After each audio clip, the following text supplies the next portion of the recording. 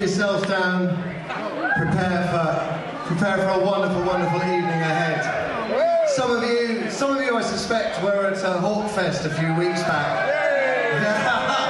And you all know how magical the current lineup of Hawkwind is. But first, may I beseech you just to listen for a few moments to something that it's a campaign that matters an awful lot to the band, to me, and to a lot of you as well. In years gone by, some of you would have seen a lady called Debbie Matthews. She's talked a lot about dog theft and runs a fabulous website, Dogs Lost, or Dog Lost I should say.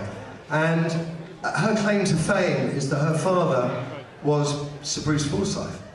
And if you don't know it already, Sir Bruce's ashes are bound to a wall pretty much probably just over there, but under the stage. That's where his ashes are.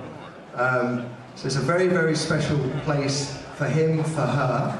Yeah, exactly. Nice to see you, Go!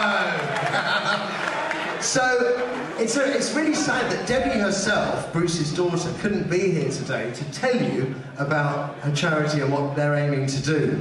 I believe she's got COVID. As have a number of her staff. So it's fallen to me, Matthew Wright, to do it for you. It won't take very long, but I really hope you listen, because the end of this is very important. Dog theft has been increasing over the years, but 2020 saw the biggest increase with proof of organised crime involvement. Dog Lost, Debbie's charity, their website had a 250% increase in reports on 2019. I'd say no one was safe from it as a crime, because if you love your dogs, they're like members of the family. If someone takes your dog, it's like someone takes a member of your family. If they're elderly and it's their dog, it could be their only companion. Dog thieves don't care. They take any dog, any size, any breed. It's rarely investigated, unfortunately, because even though it's part of organised crime, dogs are classified as property. They're essentially no different in the eyes of the law to a bicycle. Steal a bicycle, it's upsetting, but it's just a bike. Steal your dog.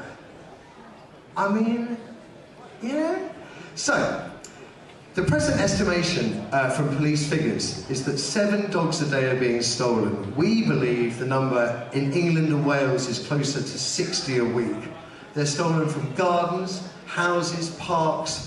A friend of my mother's had their car stolen with the 2 dogs inside, just for the dogs. Organised crime. They can be any breed, I say, designer breeds, toy breeds, gun dogs, they're particular targets. Thieves will take litters of puppies. Rewards for returns, you've probably heard about them, they're rarely handed out, it's just a scam. The weirdest thing, and this is really what I'm here to talk about, what Dog Lost is here to talk about, it is legally binding for dogs to be microchipped, but that is not a proof of ownership, and there is no law to make it compulsory for vets or anyone else to scan dogs for microchips when they're found. Which begs the question, what's the fucking point? It's the first thing we do. So, we have a system where we microchip dogs, and then we never look at the microchips again.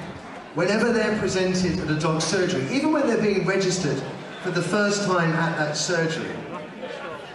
So, this is where we're really getting with this. The government has been working with Dogs Lost and other campaigns, the Stolen Missing Pet Alliance, the Pet Theft Reform Campaign. There have been 3 successful government petitions, 2 debates in Parliament, and the government is starting the Pet Theft Task Force. This is just, it sounds like delay after delay. You're going to detect Pet Theft Task Force, they will delay a bit longer. Anyway, right now they're saying that they're open to the Pet Theft Task Force suggestions, one of which is for the government, to make it law to actually check for the microchips. So we would hope, on behalf of Hawkwind and everybody here, that is a campaign you would support, a sane campaign. If you're going to microchip dogs, check the fuckers when you take them into the vets. And on that note, I would like to say, be prepared, ladies and gentlemen, for Hawkwind at their very, very finest, live at the London Palladium!